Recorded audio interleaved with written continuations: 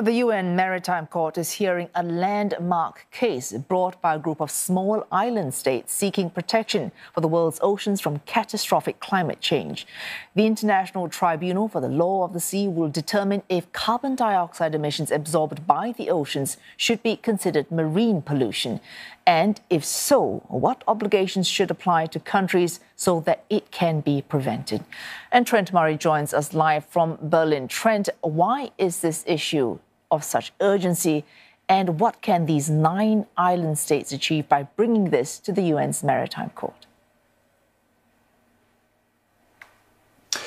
Well, if you look at the case that they've submitted, they argue that they have been sounding the alarm over this issue for several decades, really, to little avail in their view. And so what you've got now is this group of island nations, including the likes of Vanuatu and Tuvalu, are arguing that they only contribute 1% to the world's emissions. And it's those world's biggest emitters, the likes of the United States and China and India, that need to be doing more to help protect their islands. And so what they've done is gone to this international tribunal in a very unusual way, it has to be said. Normally what this tribunal would do is hear cases around fishing or rights of passage or maritime pollution involving plastic and the like. But what they are asking this tribunal to hear is a new test case, essentially one that argues that greenhouse gases are indeed a form of marine pollution. And so those countries that are signatories to that UN Convention on the Law of the Sea, all 168 of them, then they should be held accountable. So this is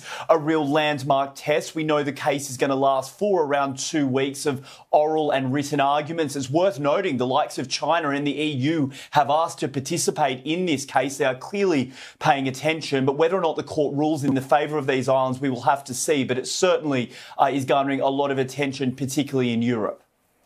Well, should the court rule in their favour, would this mean putting more pressure on countries who have pledged to reduce their emissions? Would that put pressure on them to meet those emissions or face some sort of legal punishment?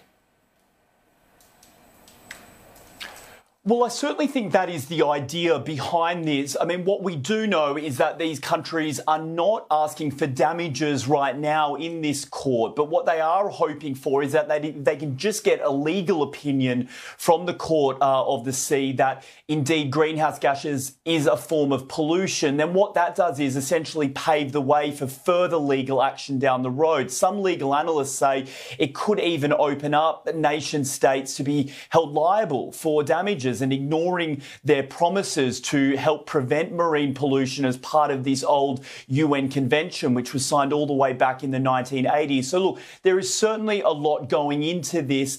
Many of the countries that are involved are simply saying that they just don't have time for all of this legal wrangling, that some of them are losing their atolls to rising sea levels. There's coastal erosion, damage to their infrastructure from increased hurricanes and typhoons. And so they really are hoping that they can argue in this new avenue, this new forum, that more needs to be done to reach those Paris Climate Accord agreements. And of course, it's worth mentioning that while this all plays out in the legal courts, the court of public opinion remains very, very strong. We know here in Europe this coming Friday, there will be major protests across the continent. That Fridays for Future group led by Greta Thunberg, once again arguing for greater action against climate change. Thanks for that. Trent Murray speaking to us there from Berlin.